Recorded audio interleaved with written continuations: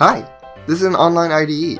I decided to go with an online IDE so that you can skip the boring and sometimes scary installation process of a regular IDE. You'll just have to go to www.cpp.sh and you'll be ready to begin. There's just one little change that we're gonna have to do before we start. Go ahead and delete the middle part of the program and put in the top using namespace std semicolon. For today, we're going to learn about cout, cin, and integers, and we will find out how we can use these in our programs. There are many ways to use cout, but for today, we'll be using it at its most basic level. Cout is used when you're trying to output something. For our use, it will be displaying a message on the screen. At the bottom of the page, you should see a run button waiting to be clicked. Congratulations, we've made our first program. Now I want you to make your very own.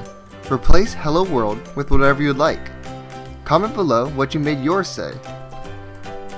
Our next program is a little more advanced because it uses cout, cin, and int all together. This program is going to ask us for our favorite number, so we're going to use int to let the computer hold that number for us.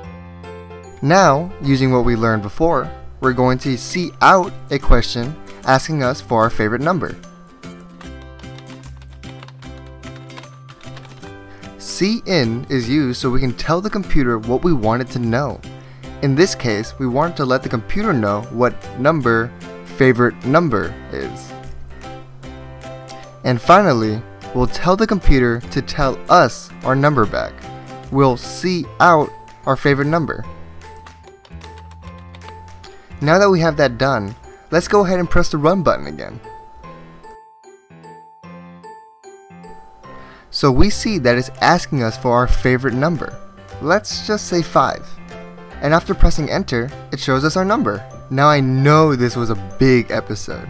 Don't worry, this is your first time programming. It's going to be a little bit hard. That's it for today. I hope you enjoyed the video and I hope you stick around as we journey through coding, minutes at a time.